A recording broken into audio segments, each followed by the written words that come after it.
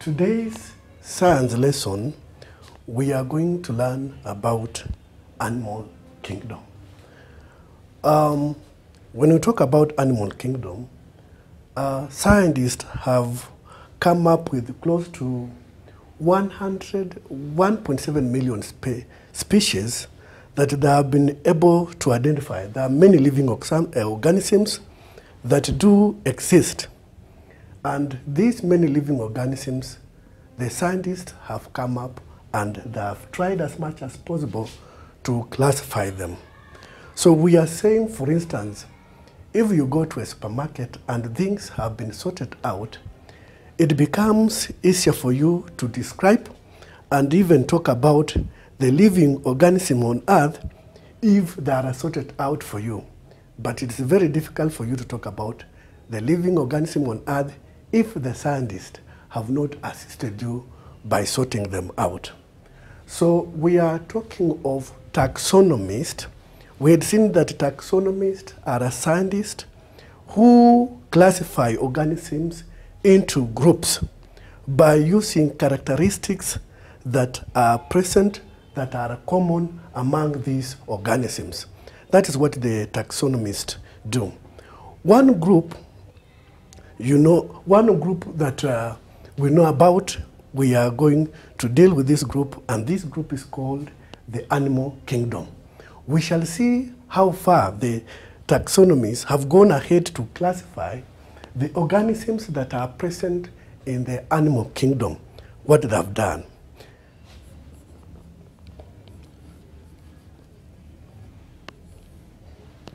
Now, kingdom, it is the first level of classification that sorts living things into smaller number of groups.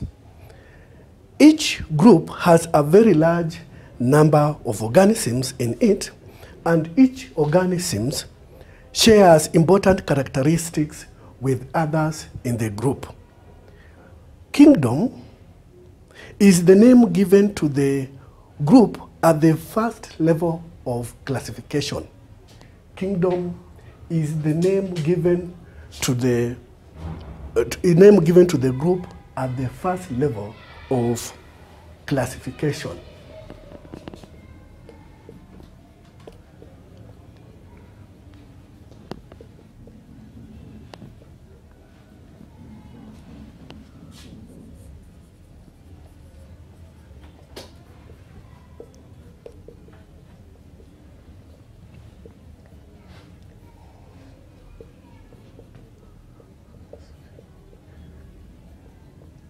Yes, we have said kingdom is the name given to the group at the first level of classification.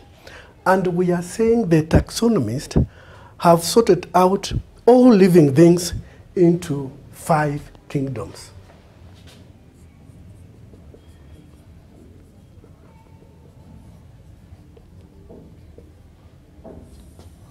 So I've said these scientists have sorted out living organisms into 5 kingdoms that we shall look them, but at the moment we shall start with the animal kingdom. One of the kingdom is what we are referring to as the animal kingdom. Examples of animals that are found in these animal kingdoms are just examples of some of the animals that are found within the animal kingdoms. We have animals like the kangaroos.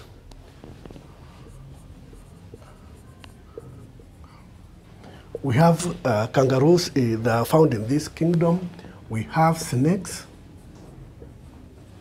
Snakes are found within the animal kingdom.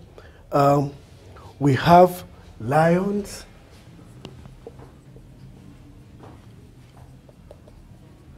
We have lions. Giraffes are also found within this animal kingdom. We have bees.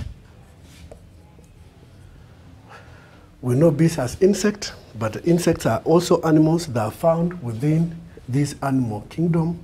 We have worms. Worms are also found within this animal kingdom. And also we have animals that stay in water. For instance, we have fish. Fish is also found within this animal kingdom. The organisms in the animal kingdom are divided into smaller groups according to their characteristics that are evident within these animals. We are saying the organisms in the animal kingdom are divided into smaller groups according to the characteristics of the animals. So we have what we call animal phyla.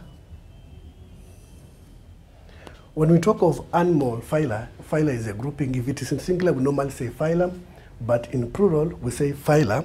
So we are saying animal phyla, animals are often described as vertebrates. Animals are often described as vertebrates. When we say animals are described as vertebrates, these are animals with backbones.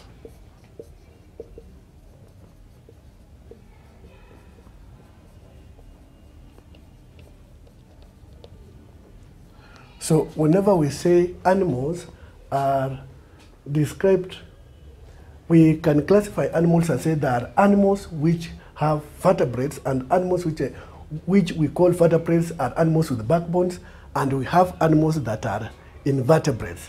The invertebrates, they don't have backbones. So we are saying animals are often described as vertebrates, that is animals with backbones, or invertebrates, animals without backbones.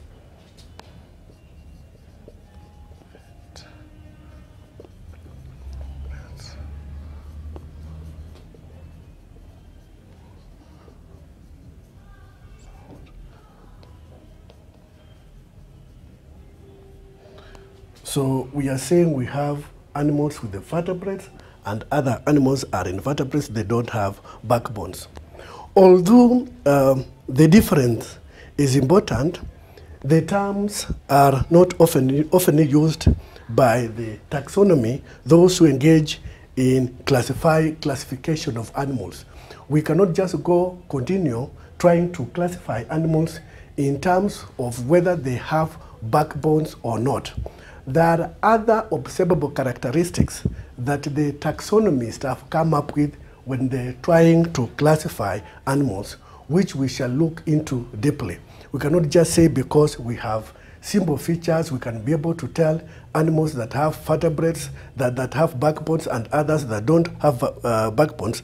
We cannot just use that one as the only criteria when we are trying to classify animals. Scientists have made up a number of observations among living things, and the presence and absence of backbone is not the only observation that can be used when we are trying to classify animals. Members of animal kingdoms have been grouped members of animal kingdoms have been grouped by the taxonomies into 9 smaller groups. So we are saying the taxonomists have grouped members in the animal kingdom into 9 smaller groups. We shall write these 9 smaller groups.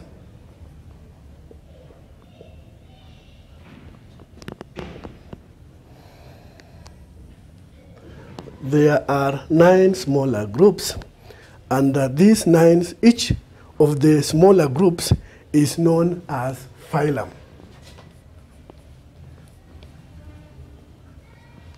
Each of the smaller groups is known as the phylum, and in plural is what we call phyla.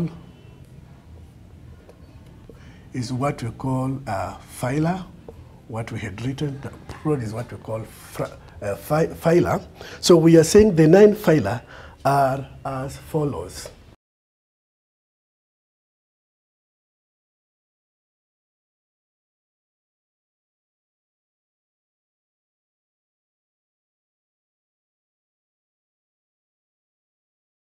One, because we are trying to identify these 9 phyla within the animal kingdom. Therefore, we can have animals. Then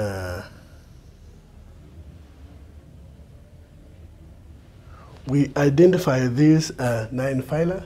The first phylum is Polypheras.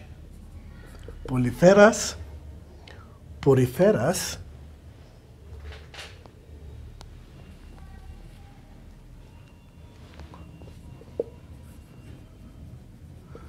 So we have Polypheras, and the second phylum is what you call Cnidarians. That is the second phylum. And then the third phylum, we call it Echinoderms.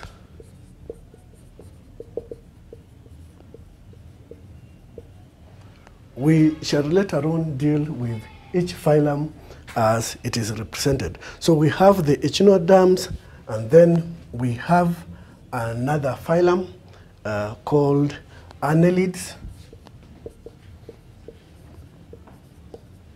We have another phylum called Annelids, and the Annelids has got its own unique characteristics. We have another phylum called the nematodes.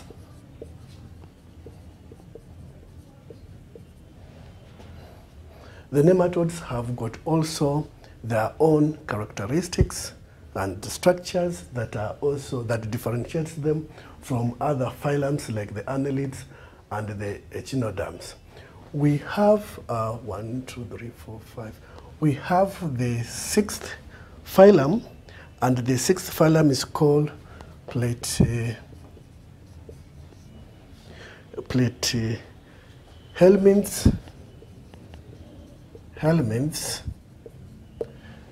We shall see the characteristics of these platyhelminths. I know it is one of the phylum that is flat. It contains flat animals and so forth. We shall see their characteristics. And we have the 7th phylum as the mollusks. We shall see the unique characteristic and behavior of the animals found in these groups of mollusks. Then we have another phylum that is very common called arthropods.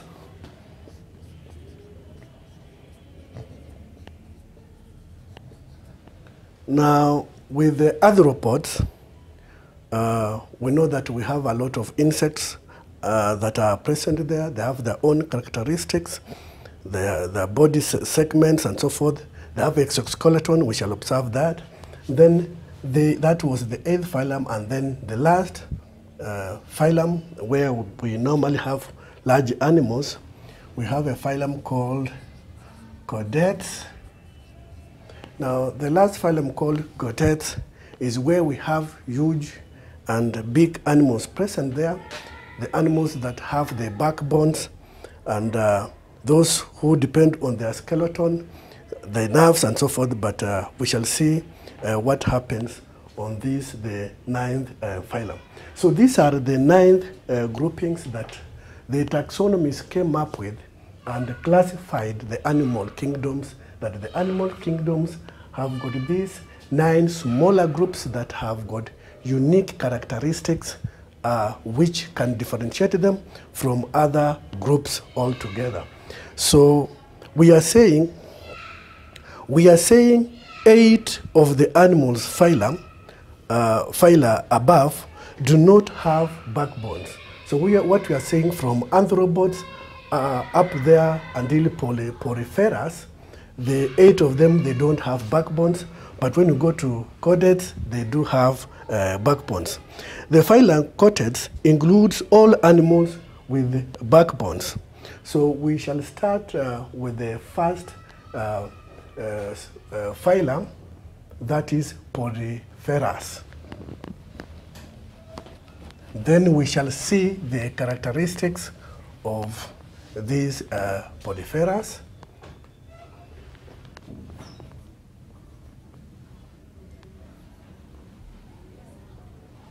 So poriferans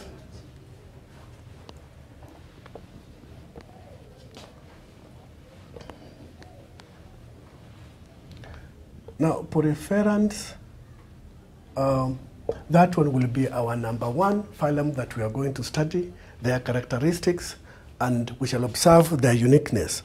These are what, when we talk of poriferans, are commonly called sponges. When you observe, their bodies are in spongy form, and they live in water and mostly found in marine environment. So when you observe these poriferans, you might not, at first instance, when you glance at them, when you look at them, you cannot notice immediately that they're animals.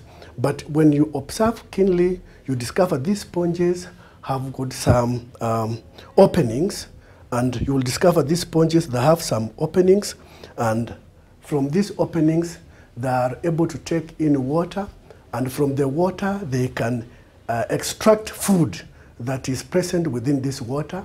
And when they have taken food, they can leave that food, water to pass through once they have extracted the food that is contained in the water. So we are saying they live in water and mostly found in marine environment. They are sponges or poriferans which have more sponges. We are saying they are full of holes, and these holes are the ones we are calling maybe spores. They are full of spores which water passes through when they are carrying food. So we are saying they have ability of filtering food from the water that is passing through the spores they have, or the sponges within them. So these spores are able to let water to pass through, but they filter and take food from this water. So we are being told that when we look, the major reason why we can term these poriferans as filter feeders, they are also referred as filter. We call them filter feeders because they are able to filter food. They are able, filter feeders, they are able to filter food from water. They extract food from water and they use it. Then another characteristic of these poriferans is that the waste that come along, this waste is ejected out, is left to go along with the water, and it passes through the opening at the top of the sponges. The sponge-like substances that are there, they have more spores. So once they have extracted the food they want, the waste product will be left to move together with the water so that it will pass through the spores within the sponge, and they will have extracted the food. They will have, they will have taken in the food that is important for their existence. These are poriferans. They are very prominent. They are found within water. They occupy marine environment. They have more spores within their bodies. This sponge-like body with the spores is able to allow water to pass through them, while they are able to filter food and to take this food for their own consumption and for their own use. That was the first group, phylum. We can go to the second group, and the second group is called cnidarians. We want to see the characteristics of these cnidarians.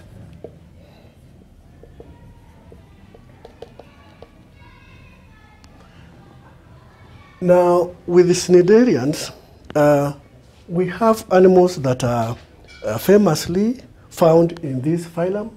We have the jellyfish. Jellyfish is an example of an animal that belongs to this group of animal kingdom or a phylum called cnidarian. So apart from jellyfish, we have the sea anemones.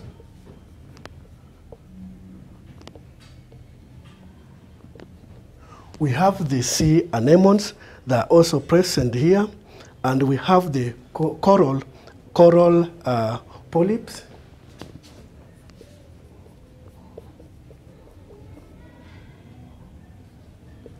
Coral polyps are also in this group of cnidarians. Polyps, when these coral polyps die, they form the coral reefs that we know of. Also, other animals that are in this group, apart from the polyps, yes, polyps belong here. And also, there is there's another way that we can be able, another characteristic that is dominant and we can associate with this group of cnidarians or this phylum. They have radiosymmetry and only one body opening. So we are saying, unlike the poriferians, when we come to cnidarians, they have got only one opening. That one opening they will use it, they will take in food from that one opening, and the same one opening will be used also to ingest out, to remove the waste product from their body. So when we talk of radiosymmetry, it is a way, if you decide to divide these cnidarians into equal parts, then at any line that you will be able to dissect this animal will have two equal parts, but they have what we call radiosymmetry. There are several lines that when you cut across, we can still find equal parts.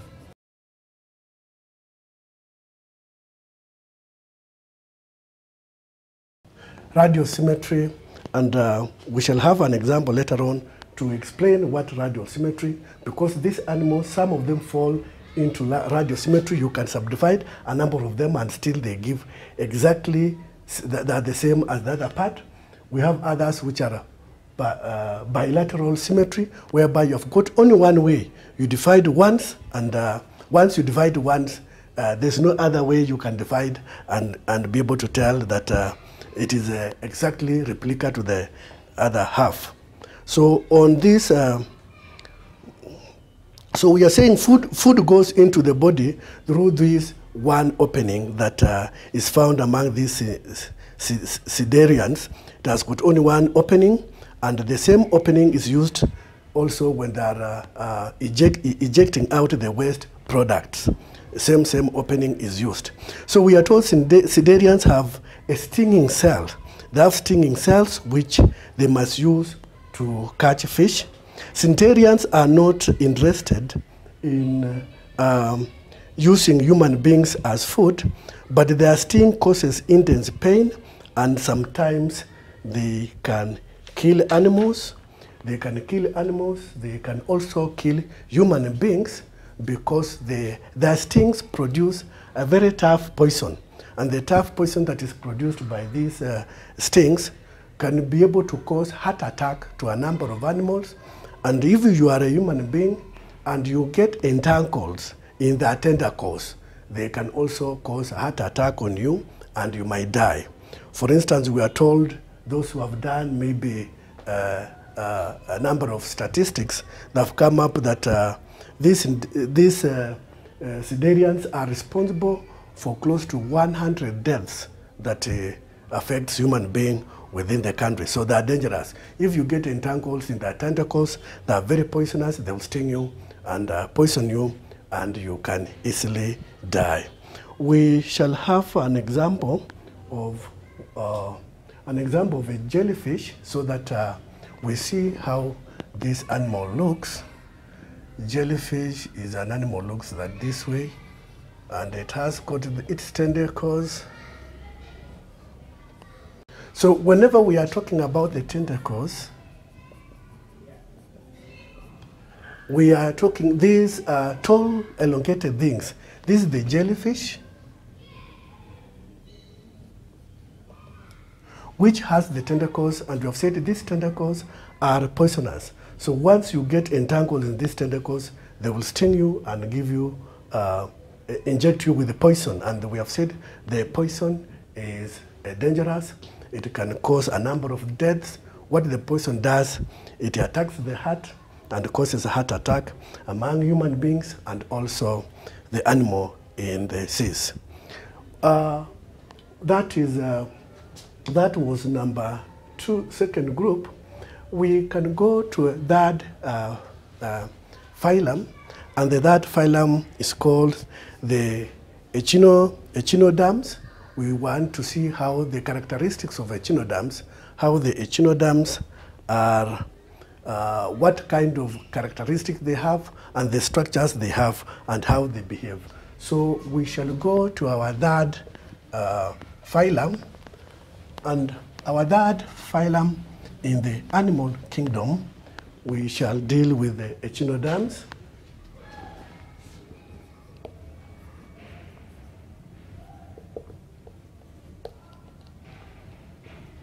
So echinoderms, this is a third grouping. On the echinoderms, we are told examples of animals that are present among the echinoderms. We have examples of animals that belong to this phylum as the starfish. Starfish belongs to this group. We have also the brittle star.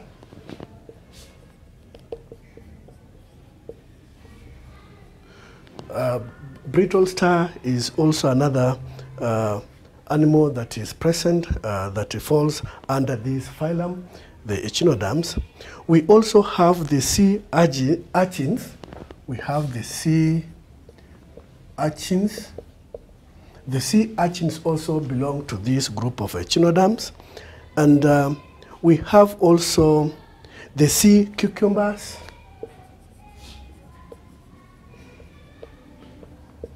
The sea cucumbers also belong to this group of echinoderms.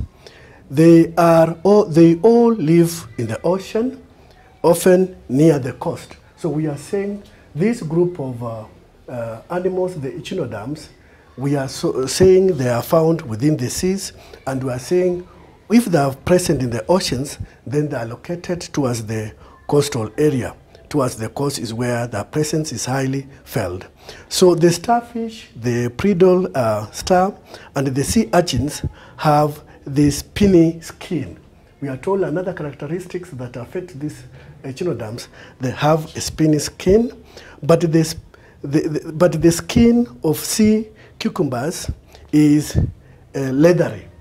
The skin of the sea cucumbers is leathery. The other skins of these other three animals, the starfish, the brittle star, and the sea urchins, it is spiny skin, but the skin of the sea cucumber is leathery. And one of the common things that unites all the echinoderms is that they have radial symmetry. They have radial symmetry, and when we talk of radial symmetry, meaning their bodies can be subdivided in different ways, and still whatever way you are going to dissect them, they are going to look alike the other half, that is the other side. So we are being told that what brings these echinoderms together is they have radial symmetry, so you can subdivide in various ways. I will later on demonstrate that. We are told that echinoderms are over we have over 6,000 species of echinoderms. So there are many species of echinoderms. There are close to 6,000 living organisms that belong to this phylum of echinoderms. All echinoderms have a chalky layer under. All the echinoderms have got a chalky layer under their skin, which forms a protective cover or a protective armor. We are told all the echinoderms have got a chalky layer that protects them. Now, we want to talk about symmetry in organisms, so that when we talk of radial symmetry or bilateral symmetry, we can at least understand what the implications are. When we talk of symmetry in organisms, we shall finish with the symmetry and then we shall continue with the annelids, but let us talk about symmetry in organisms.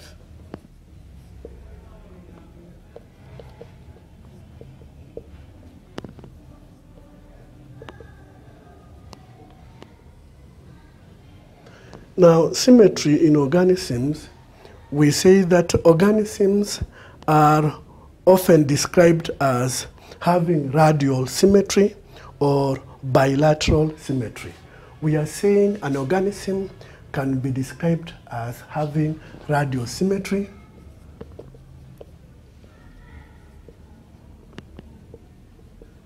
Yes, it can be described as having radial symmetry or bilateral symmetry.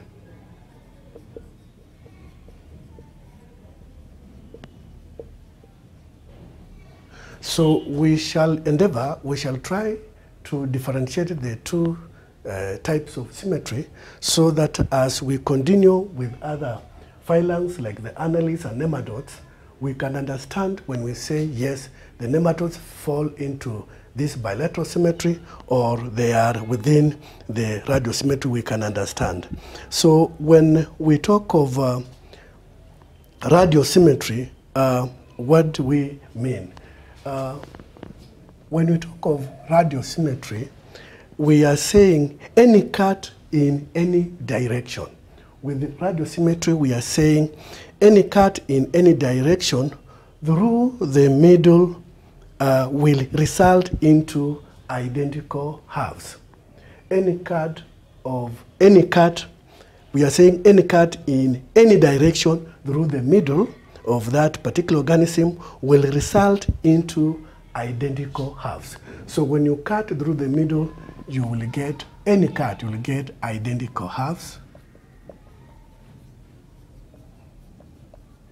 So you cut as long as you are passing through the center or the middle of that particular organism, then you are going to end up with identical halves.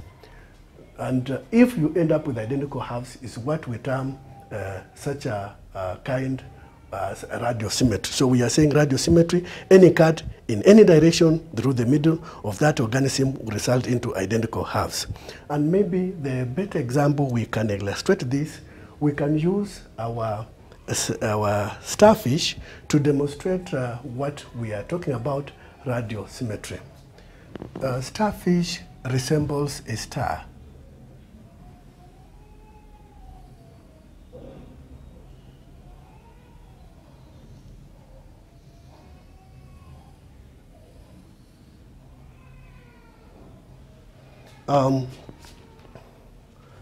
Our drawings are not very much up to the scale, but we can try to improve.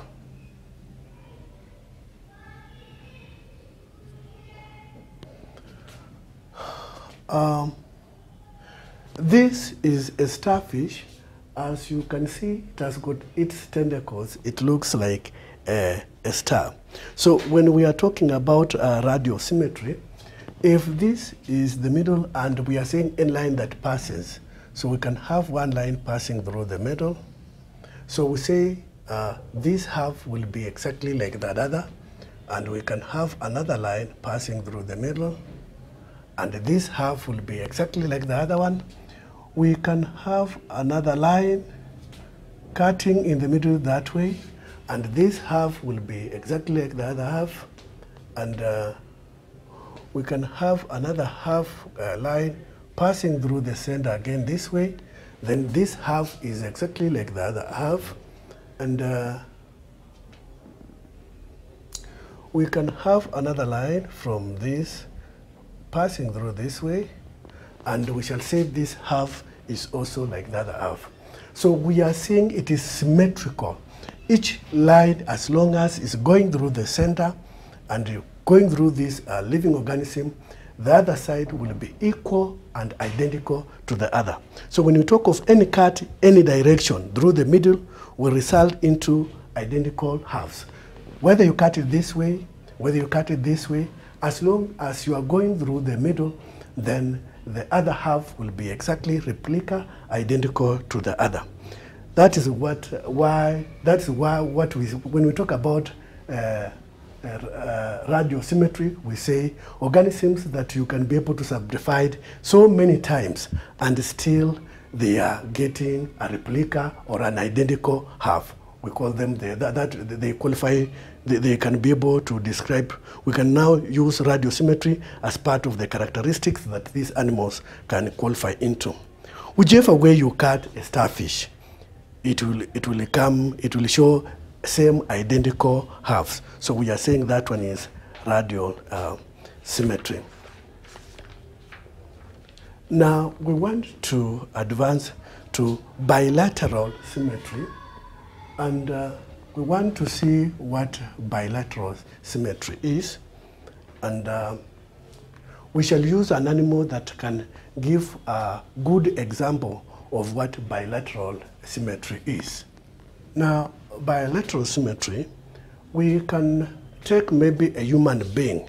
If you take a human being, there is only one way you can divide a human being, so that if this human being comes up with the two halves, these two halves should be exactly identical and replica to the other half. So we can have an example of a caricature of a human being. We shall see whether that one will be the head and where the hands would be and where the legs would be, for instance. This is a caricature of a human being. It looks like a human being.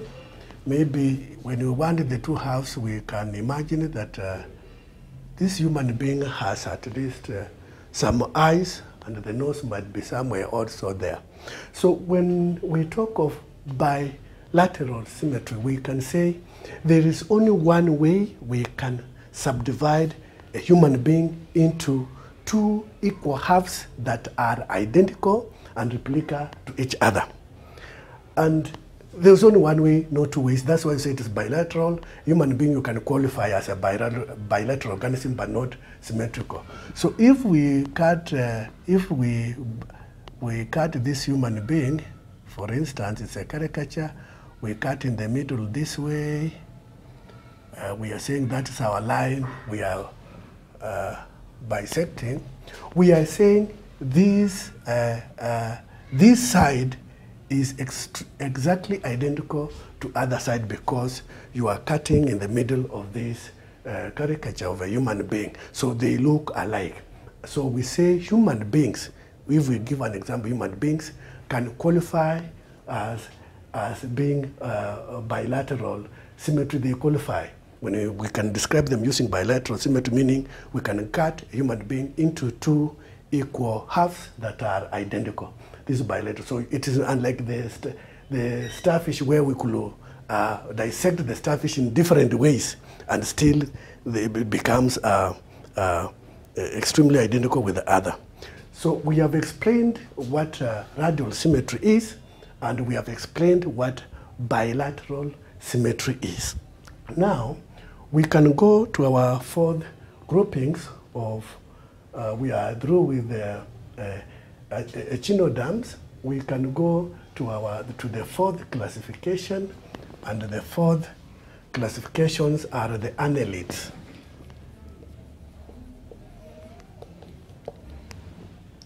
We want to see the characteristics that are evident within the annelids. The most familiar annelid is the earthworm. The most familiar annelid is the earthworm. Most of the annelids, you can use them maybe when you want to fish. You can place them on the hooks, and they come as baits, and you continue catching fish and so forth. So the most familiar annelid is the earthworm. Other annelids are like leeches and ragworm.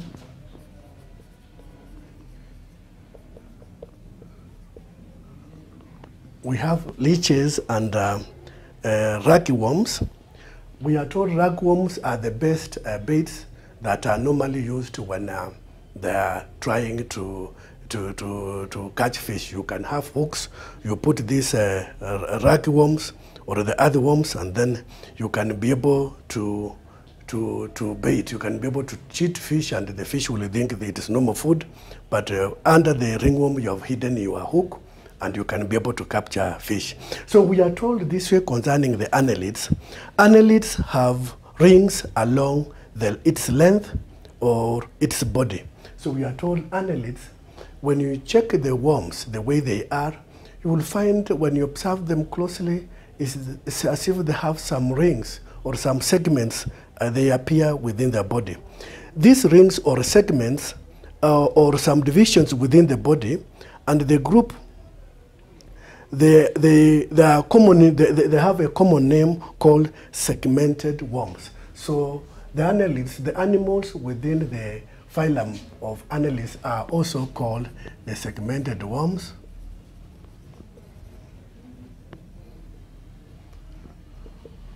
They are called segmented worms because of the segments or the ring-like structures that are seen within the body lengths. When you observe, you see some rings. So they are called segmented worms. These animals have bilateral symmetry, meaning if we want to divide them into equal halves that are identical, we can only divide them once, and then the other half will be exactly replica like the other halves. It cannot qualify when it comes to radial symmetry. No, the annelids will not qualify. So we are saying these animals are bilateral symmetry. They can be able to be subdivided into two equal parts. The annelids are found in water and damp places like land. So when you go to land, when you are looking them within the land, the soils where it's wet, you can easily find these annelids. You can get them. Annelids have two body openings. That is another characteristics. One in front and the other one. So the one in front is where the food enters, and another one back where the wastes live. So we are saying annelids, unlike the echinoderms, where they have got only maybe one opening, they ingest the food, and also they ingest the food from the same openings. We are being told the annelids have got two openings. One in front where the food enters the body, and where the waste products leaves the body, then that is, the waste product leaves the body, that is from the back. So they leave the body. An example of when we're talking about these worms, maybe a slight representation of what other worms are. They have segments, we say yes.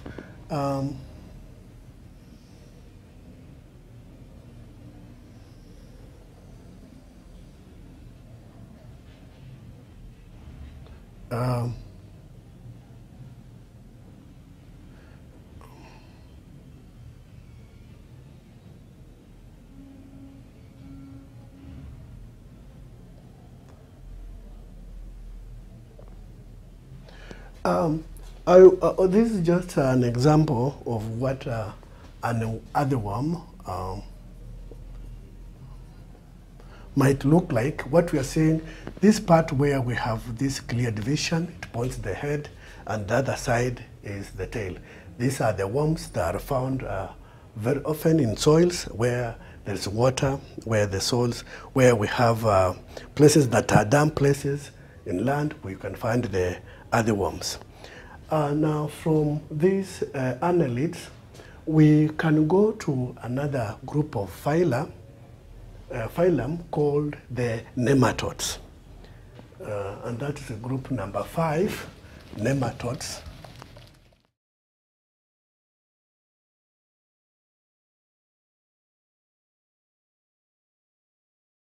Now, these phylum nematodes are famous for a number of things. One, we can say nematodes are, most nematodes are roundworms.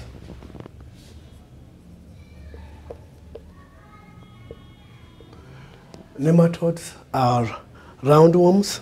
They have bilateral symmetry, meaning you can be able to bisect them into two equal parts. So we are saying nematodes are roundworms. They have bilateral symmetry. They can be subdivided into two. And like the annelids, which has long tapered, they have long tapered bodies which are pointed at the end. The other ones are different, but these ones are pointed at the end. We are told they are pointed at the end, but they do not have segments. So within their bodies, the roundworms, they do not have the segments within their body. we are told about the nematodes are commonly found in damp soils, water. So nematodes, their habitat areas that are found in damp soils. We are also told that they are found in water. And another unique characteristics with the nematodes or roundworms, they are parasites. What we mean is apart from existing in damp soils and in water, they have ability also of existing on some animals. They can exist on top of some animals. And these animals that they can exist on top of them are called hosts. They will depend on these particular hosts for food, shelter, and everything. They can also exist within these particular hosts, but within their bodies. So the parasites, they will feed on that host, particular organism called host, and they can harm it. So when we talk of roundworms being parasites, and they are living on other living organisms, you will find that when you talk of relationship between these parasites called the nematodes or the roundworms, it will be feeding upon these hosts while the host is not gaining anything. So in the end, it can harm the host and even kill it. So we are saying the nematodes are parasitic organisms. They live on other organisms, and they live on other organisms called the host. They get their food from the host, but in return, the host gets nothing. This is very interesting. So nematodes or roundworms are known to be found in the hearts of some animals. Yes, they can be found within the hearts of some animals, and when they are found within the heart, then we shall call them heartworms. If they are found within the heart, they are heartworms. And what we are told that most heartworms are found within the dog. So they can live very well within dogs. And if the dog is not treated immediately, they can end up harming that particular dog. Even the dog can die. But if you give it a proper pesticide and so forth, then you can do away with these heartworms that have decided to use the heart of a particular dog as its habitat. So we are told that heartworms normally cause disease to dogs, and these dogs, the disease that affect them, that are normally affected by the nematodes, whatever nature of the nematodes that affect them. Even human beings, we are also told, we can also become host to these parasitic nematodes. So we are saying nematodes or the roundworms do not only affect the dogs. No, we are saying apart from the dogs, even human beings can be affected. So human beings who love pets called dogs so much and they play with them, if these dogs are affected by the roundworms or the nematodes, there is a likelihood also that a human being, you can become a parasite, they can affect you, and if you are not treated, then you will be sick. You might also die. We don't know whether they will affect your heart, but we have been told the nematodes can also affect us. We shall go to the sixth phylum, the sixth grouping or phylum called the Platyhelminthes. These six groupings, these are animals which are flat, but they have their own unique characteristic. Platyhelminthes.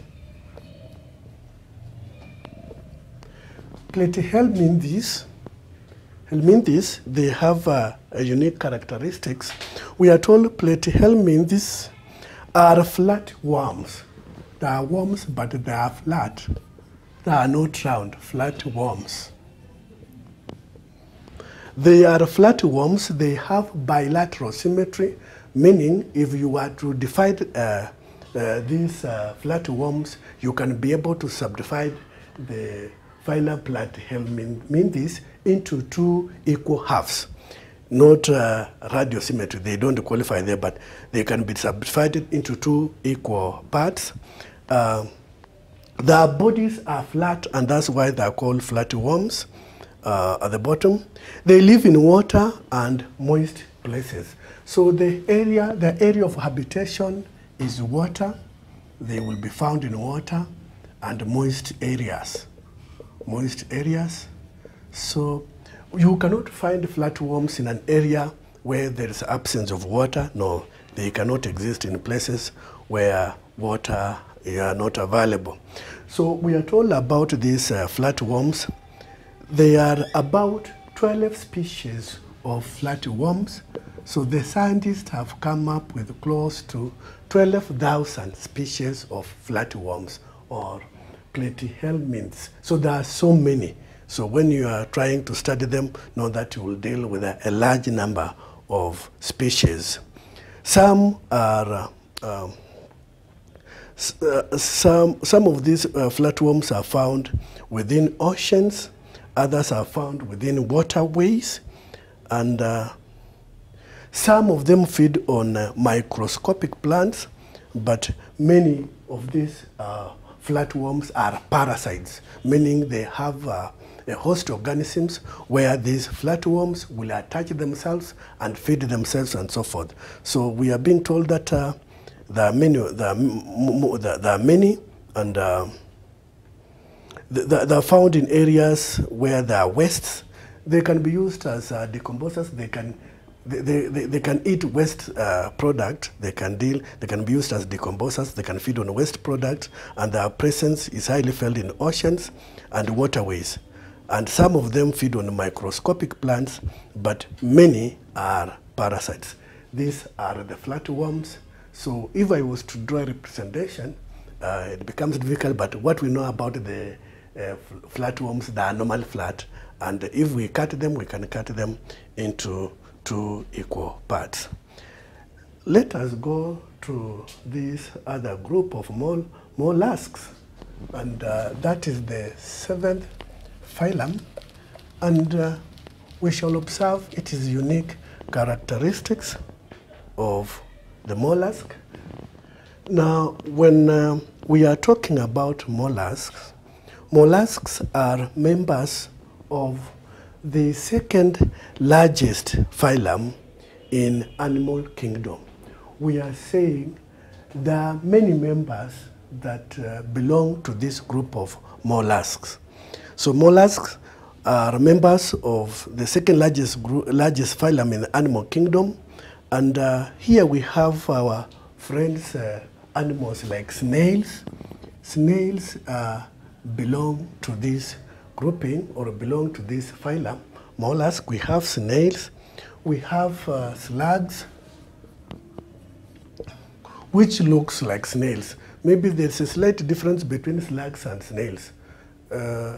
Snails are those which have their shells, and those who don't have their shells, then such organism we can call them the slugs. We have slugs and oysters. Yes, oysters are also organisms that are present within this grouping. We also have mussels. They also belong here. We have these organisms called mussels. They just look like oysters. They also belong to this group. They come with a variety of shapes. We are told animals in this group of mollusks, they have variety of shapes. Snails have got many various kinds of snails, and slugs in the same way. So they come with a variety of shapes and sizes, but all of them, they qualify and they fall under bilateral symmetry. So we can subdivide them into 2 equal parts, but they cannot fall under their radial symmetry, but bilateral symmetry. They have well-developed, developed internal organs, and they have muscular They have muscular legs when they want to move. They can move easily. They have well-developed internal organs. Some of the mollusks have a shell to protect them. Some mollusks have the shells Like for instance, when you talk of snail, you find that it has the shell, so that when in case it's being attacked, it can retreat back to its shell, and therefore the shell protecting it. Let us go to the next group when we are through with the molars, where the snails belong. We can go to the next group of the arthropods, that is the eighth phyla of animal kingdom.